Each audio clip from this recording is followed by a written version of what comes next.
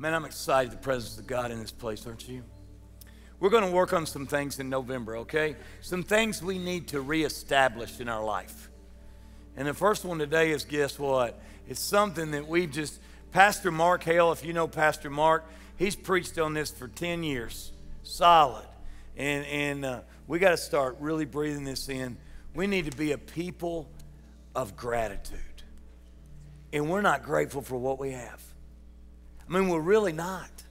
There's so many great things that we can grab a hold of. Guess what? You students, you need to be grateful that you can go to college.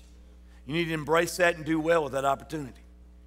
You know, we're the only nation in the world. We're not the only one, but we're one of the few nations in the world that will give you a free education for 12 years. And here's what I want you to understand. It's not free.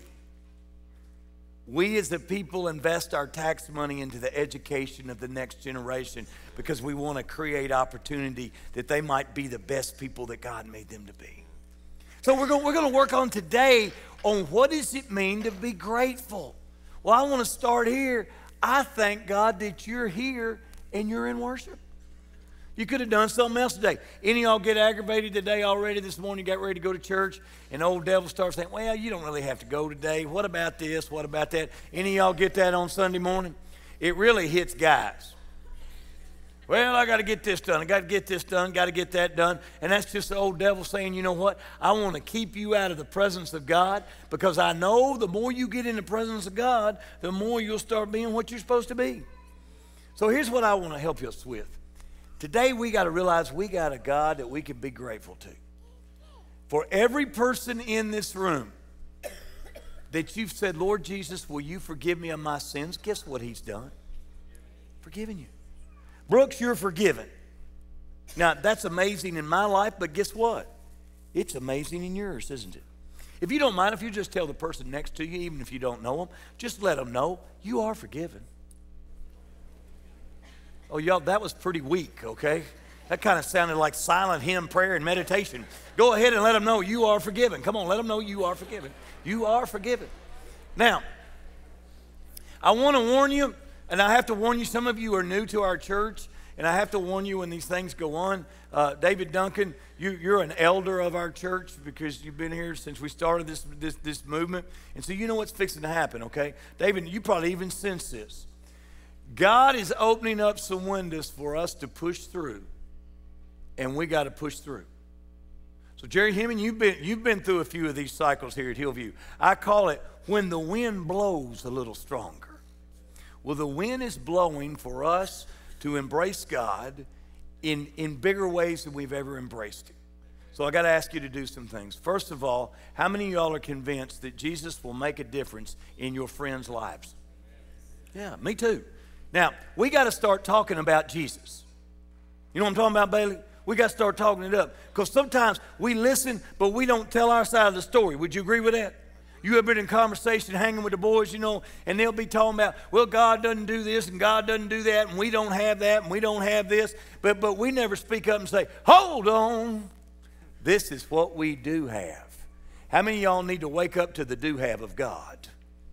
I know that's not a correct English phrase, but you understand it. The do have.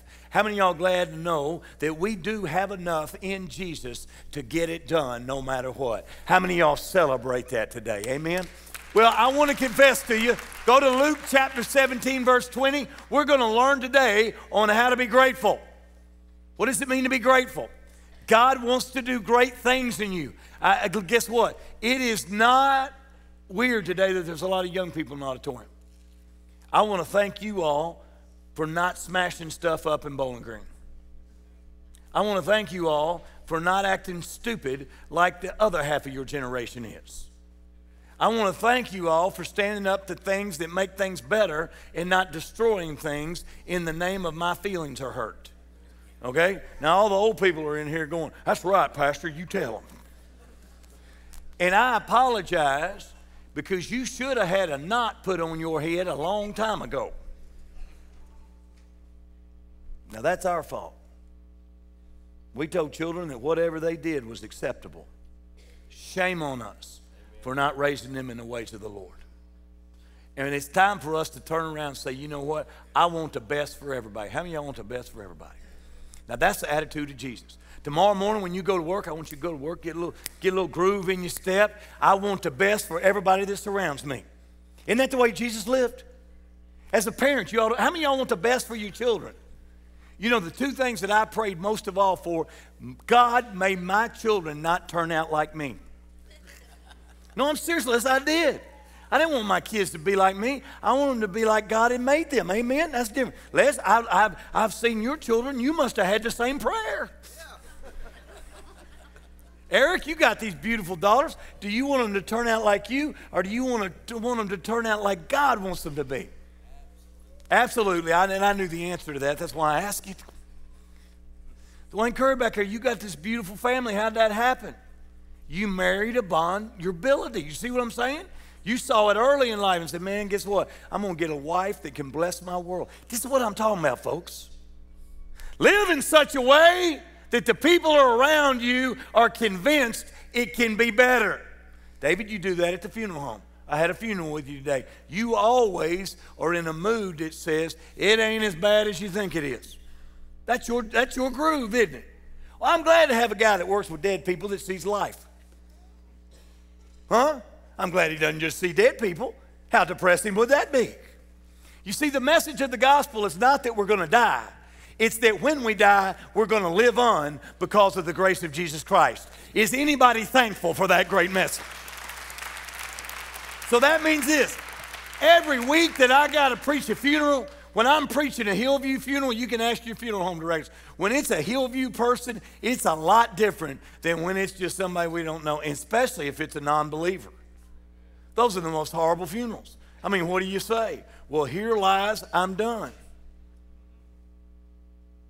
And then you always get the question, Pastor Steve, you think he's in hell? I said, I don't know. Did he ever receive Jesus Christ? And they said, well, no, he never had anything to do with Jesus. Then I said, he still doesn't have anything to do with Jesus. And they go, well, that means he's in hell. You are correct. And Jesus didn't put him there. Gary Dale, Jesus didn't put him there. Because Jesus came so that we could live. How many of y'all believe that? So I want you to watch the attitude of Jesus. And watch this. Here's my approach. Quit worrying about elections. I agree with Jamie Ward. Thank God it's over. But I'm worried about the people of God. I don't care who you voted for. I care who you live for. Do you live for Jesus? Live it. Listen, I don't know if we're going to make America great again. I think that's a bumper sticker. Kind of like hope and change. That one didn't work out either. But let me tell you what does change everything. Grace and mercy. And we ought to be the people of grace and mercy. Mom, that's why I keep telling you what. It's going to be all right because there's something bigger than the situation in your life. Wow. Say wow to your neighbor. Wow. Wow. Now, I got to confess to you. For 52 years of my life, I had excellent health. I mean, I really did. I'm one of these guys that have energy that just pours out everywhere. I had that kind of energy. I was laughing and I was listening to Giuliani talk about Trump. And he and Trump would be up at 2 o'clock in the morning working on strategy while all the 20-something staff people are asleep. Sometimes the staff here does that to me. They'll go, we are human. We must eat and sleep. You go about your own whatever it is. But I had a lot of energy. And for 52 years, and shame on me, not one time did I say, thank you, God, for what you've given me. Not one time. Until I thought I wasn't going to have it. And then I prayed every day thanking God for what I had because I thought I wasn't going to have it. I'd never given thanks for my hands, Brad. Never one time did I never woke up in the morning and say, hey, God, thank you for the left and the right. Thank you. Thank you that they've been together. Thank you that they work together. Thank you that I can grab Elizabeth's shoulder with them. Thank God. Oh, I'm going to have to pray for dirty minds to be relieved. Thank God. Hey, at least y'all are listening. That was good. I called who's still awake. But you know what? I thank God for hands now. I thank God for legs now. I thank God for life a lot better than I do now. So guess what? God took a painful situation in my life and taught me a lesson.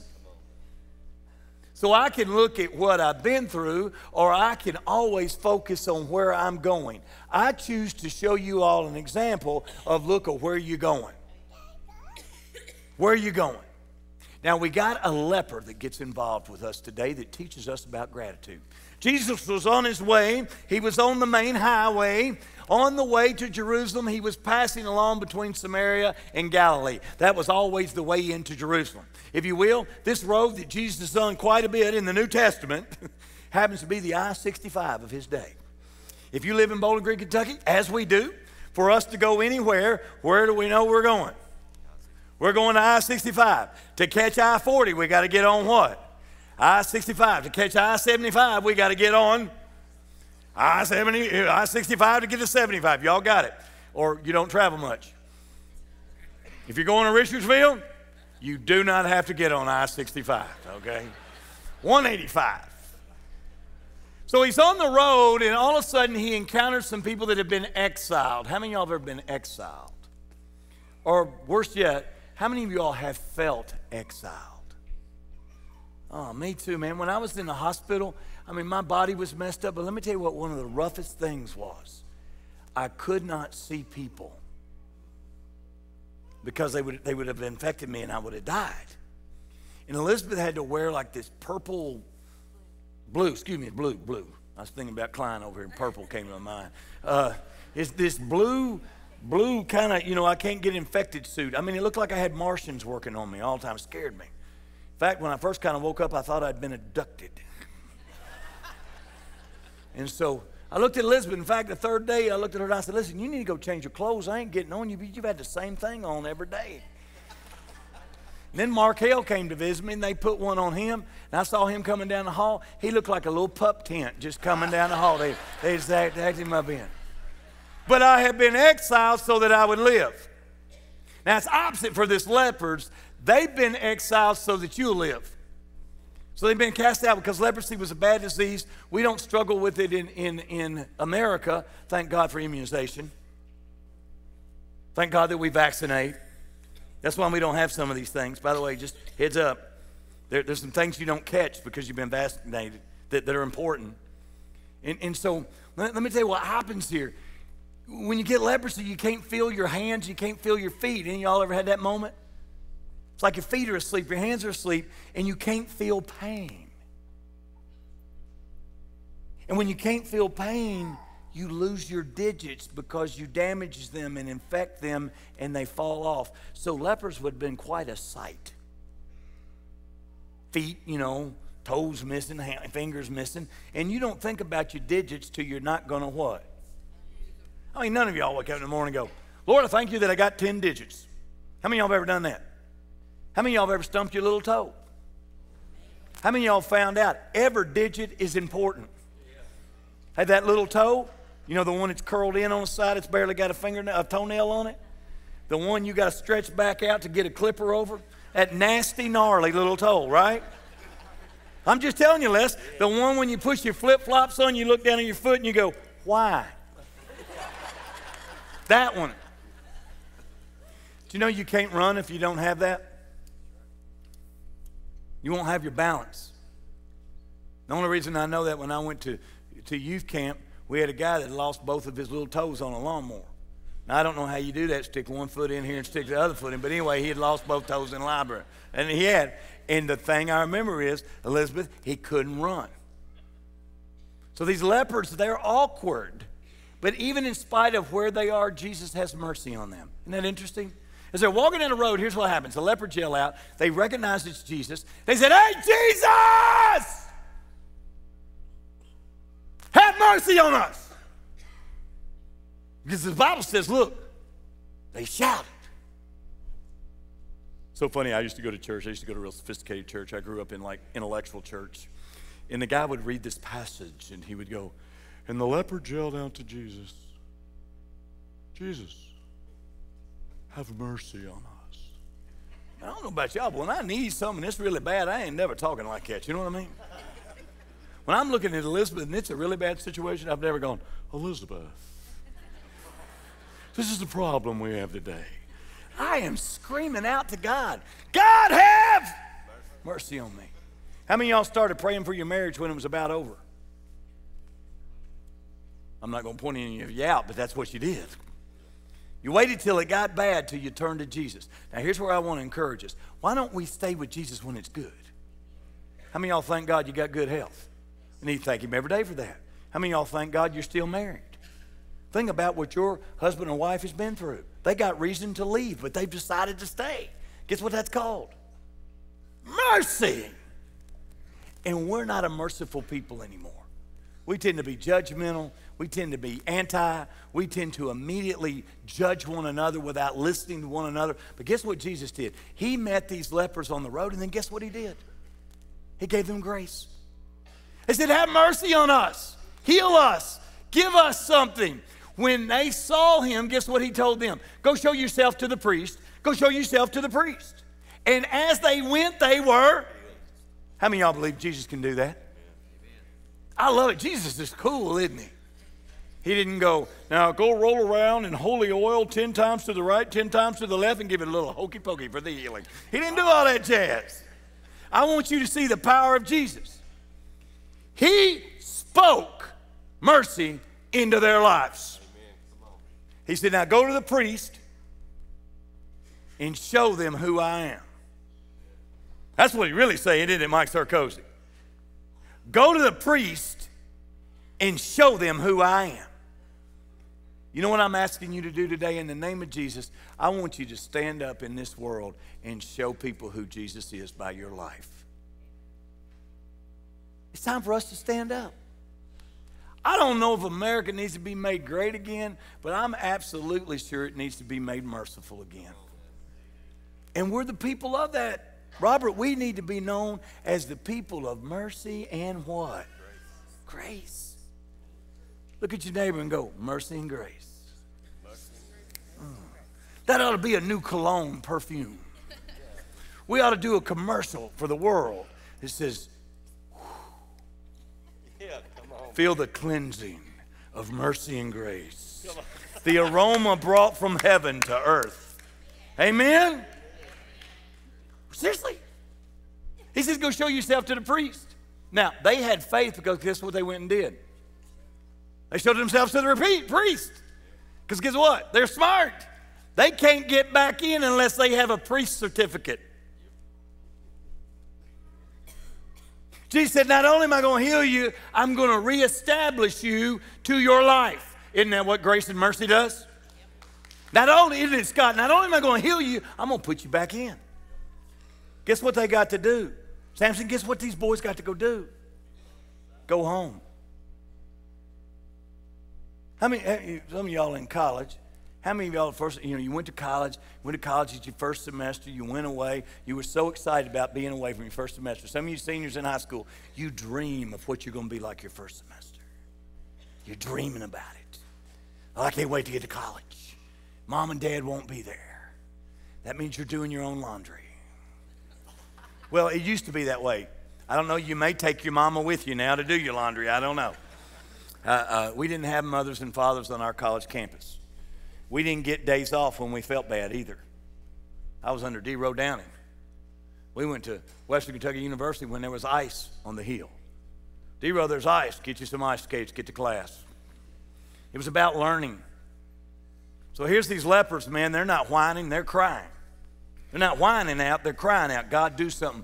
God does something. They go and they show themselves to the priest, and guess what? They're clean, and they get to go home. When you're a freshman in college, you think it's going to be so good, and then you cannot wait. You cannot wait for what? Thanksgiving. And you get to do what? Go home. How many of y'all glad you get to go home? You get to be a part. You get to participate. Here's the most beautiful thing. When you get ready to die, what do you get to do? You do. You got it, girl. In fact, we had to say goodbye to one of our members. Well, we had to say see you later. We don't say goodbye at Hillvue because we're going to see each other again. That's pretty cool, isn't it? And so Montrell Holland were doing his funeral, and David was a great funeral. Pastor Mark, man, I mean, great moment. But Montrell, when he got ready, they went and visited him in Sunday school class like last Sunday, and Montrell looked at all of them, and he said, gentlemen, it's time for me to go home. That's what it means to celebrate the goodness of God. So you know what I'm doing every day I live now? Going home. I remember my first semester at Georgetown College. I was away from Elizabeth. My heart was broken. It was so broken I may had to go out on some other dates because it was so broken. No, but I really was glad to get home, wasn't I? And eat my mom and dad's food. My mom do my laundry and get to see Elizabeth again, and for the first time I was grateful for where I came from. How many of y'all are grateful from whence you came, the King James would say, to therefore where you're going? I came from sin and shame, and the grace and mercy of God has destined me to the hope of heaven and the reality of an eternal destiny with God Almighty. That's the people that we are. So you know what? It's time for us to learn how to be grateful. You need to thank God that He saved your soul. You need to quit whining about what you don't have. Time to shut the whining up. Look at your neighbor and go, quit whining. Come on, tell him, quit whining. Quit whining. I'm tired of the whining. Amen? Let's kill the whining at Hillvue. Say, I'm not going to whine, but I'm going to embrace what I have. Now, I want to tell you something that's powerful.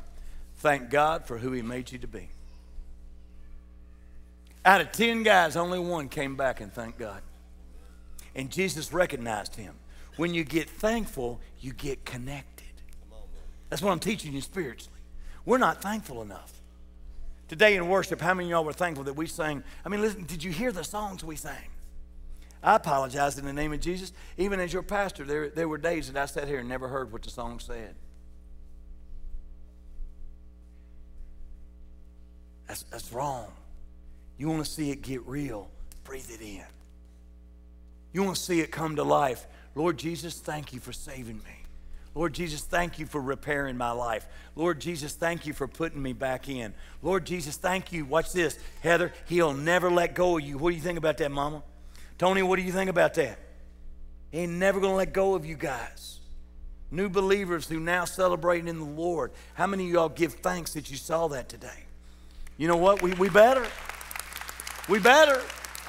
Well, let me finish this today. Y'all ready to go home? I just asked you a question. You ready to go home? Both homes. How many of y'all ready? Watch this. See, you got to learn something.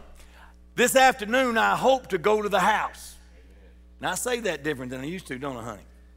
Used to, I said, I'm going to the house. But I had a day I didn't get to go to the house. And I realized I'm not in charge like I thought I was. I'm just being honest. I've become grateful in the morning. In fact, how many of y'all remember testimony time if you went to church back in Sunday nights? How many of y'all remember Sunday night church? It was so funny, Sunday night church, you'd have testimony time in Sunday night church. And you probably remember this. They did this in Allen County. Didn't they have testimony time? I remember testimony time, and what testimony time really was is the preacher was wore out and he didn't have anything else to say that day, so he got led on Sunday night to have testimony time.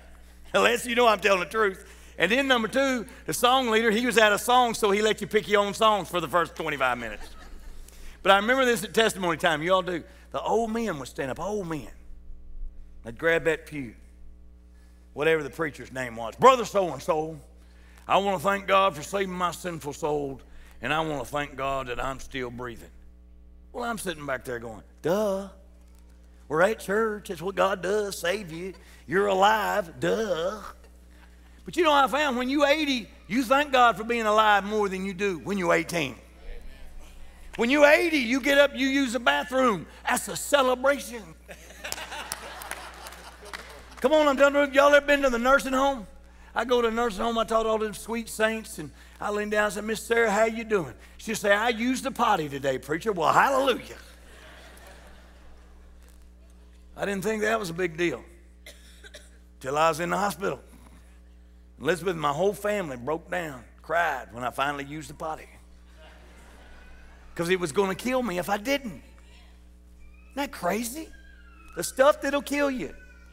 The stuff that will kill you is numerous. But the thing that'll bring you to life no matter what is Jesus. Well, I think we need to get back and thank Him a little more. What do you think? I just don't think we thank Him enough. I want to thank you guys, seriously. It ain't about elections. It's about faithfulness. And I don't care who the president is, we're still called to be what? Faithful. And we got to be faithful, and we got to be righteous, and we got to be real, and we got to be merciful, and we got to be loving, and we got to be kind, and we got to befriend all kinds of people no matter what. And no matter what they call us, we're still going to love them. Amen? I've been called every name in the book. You know why it doesn't bother me? Because I know what Jesus said about me. Some of y'all get all unraveled about what they say because you've never listened to what he said. He said you're marvelous. He said you're wonderful. He said you're worth saving. In fact, he went to a cross and he died on it because he loves you more than anything else that will love you. And he will always love you. Always love you. So here's what I want you to do today. Guess what happened? I want you to go ahead and stand on up. Because you know what one guy did? He came back and he said, Jesus, thank you. And when he saw that he was healed, he turned back praising God. He turned back praising God. And when he saw that he was healed, he became grateful. And guess what Jesus said? Weren't there 10? And only one came back and said, oh, Jesus, thank you. How many of us stand at this altar Sunday after Sunday and never come to this altar and just say, Lord, thank you for saving a sinner like me?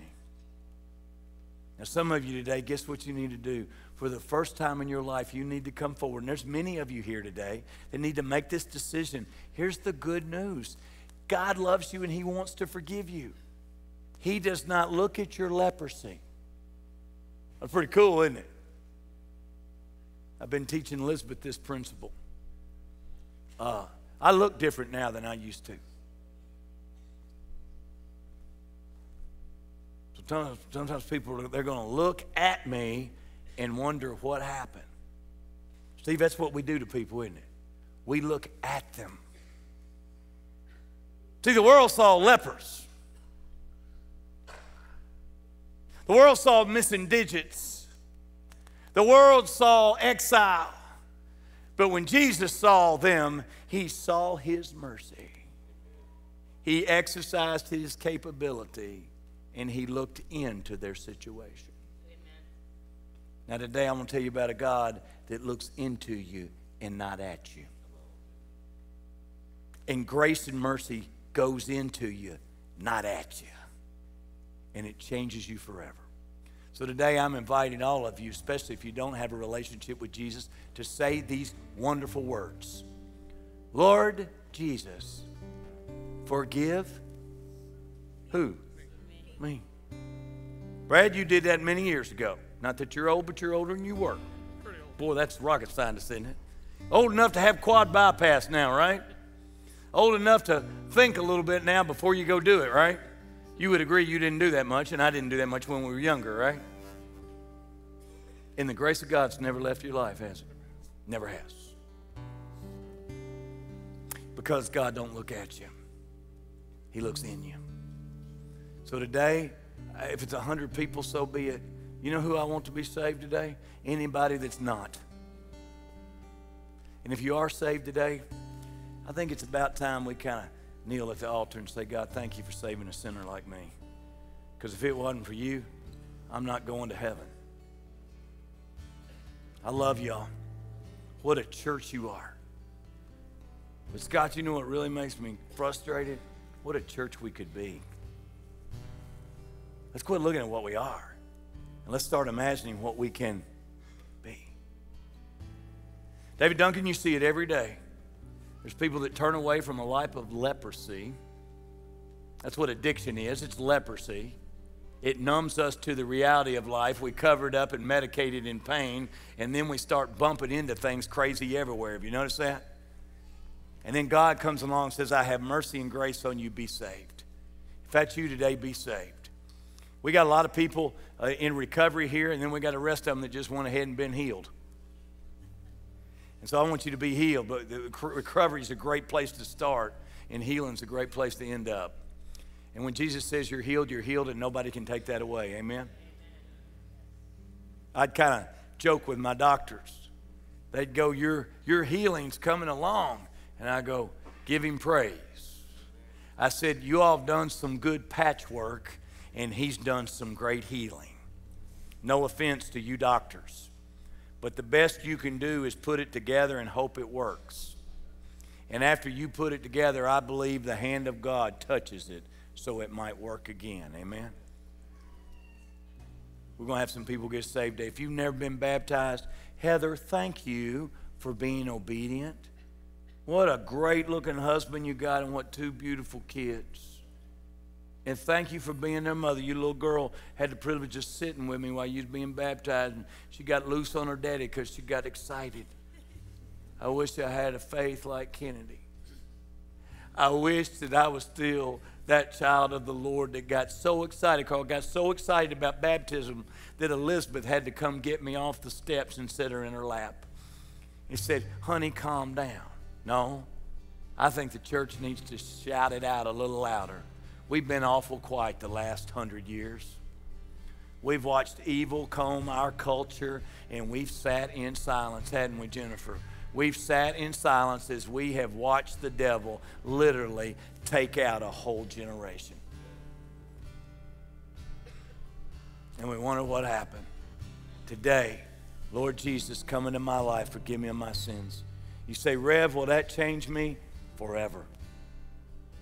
If you haven't been baptized, you need to get baptized, because it's time to step it up and do what Jesus said. Your pastor believes baptism is important. Real important. You know why? If you're going to stand with him, do what he says. And Lord, if he's forgiven me, it's no problem for me to tell everybody I've been buried in Jesus, and oh, you better watch out, because guess who I'm talking to today? I'm talking to a multitude of people that have been risen in Jesus. And if we would come together, be the people that God has made us, America will be more than great again. It'll be godly again. In a godly nation, all people get blessed. I hope we'd be that, amen. I thank God for making you today. I thank God even more that Jesus came to earth to save us today. If you're mad at me today, ask why. I mean, because your mind is really twisted. I've told you today you can be healed. I told you you could be forgiven.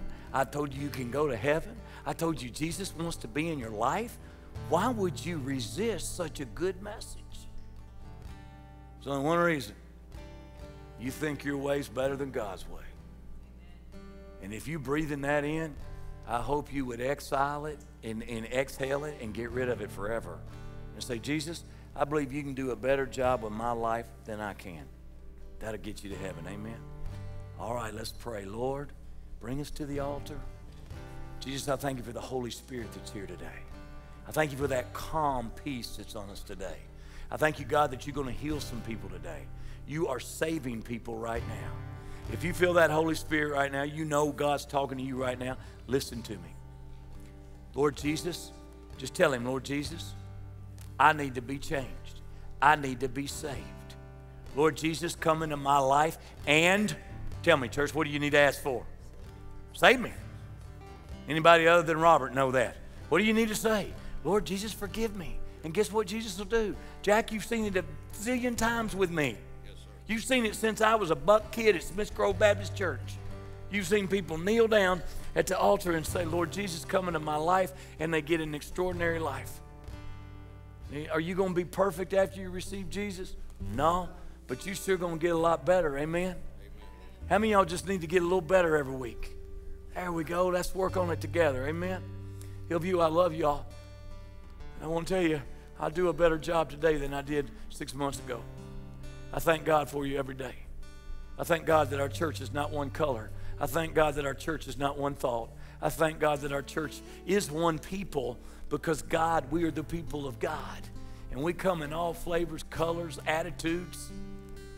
And when you put that all together and it comes together, wow.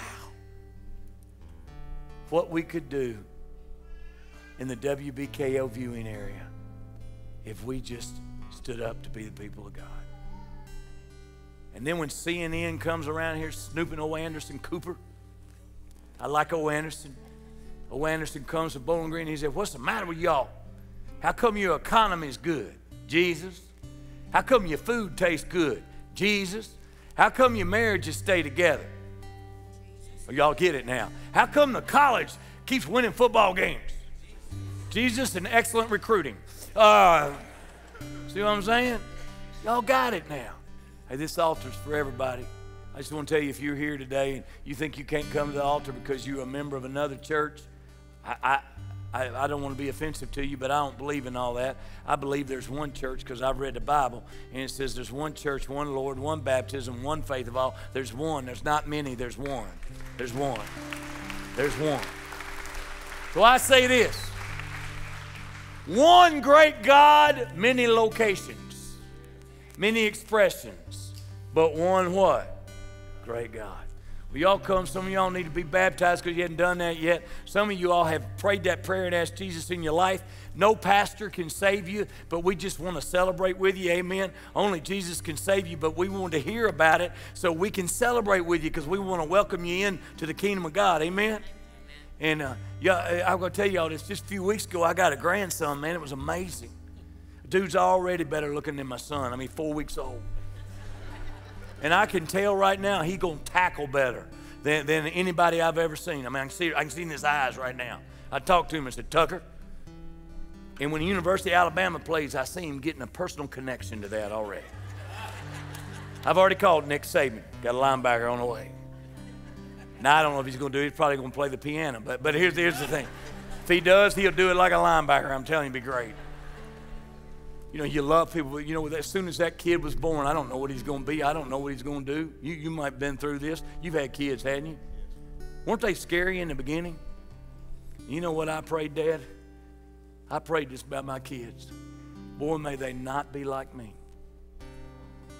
but may they become who God made them to be. I've been very fortunate. That's just heads up, parents. I've been able to look at 2 adults who have grabbed Jesus Christ. And it's really not because they were raised by Stephen and Elizabeth. It was that they attended Hillvue Heights Church all their life. And they met a lot of you. And you spoke the words of Jesus in them. And they're living it out now in different areas of the world. That's what's going on here. If you need Jesus, you come on. Because when you say, Lord, have mercy on me, he'll say, go show yourself to the priest. You're not what you used to be. That's what I thank God for. Is nobody here has to go to hell. And nobody has to keep being what they used to be. Because the power of God will make you a new one. I'm done. But the Holy Spirit's not done. So you come to the altar and you pray and you get these pastors to pray over you. We believe in healing. We believe in the power of the Holy Spirit. We believe in the anointing of the Holy Spirit. We believe that God will do immeasurably more in your life than you can imagine. So we say receive him, love him, and be in him. This altar is open. You come and be saved in the name of Jesus. Come on, church. Come on, church. Come on today. Don't hold it back anymore.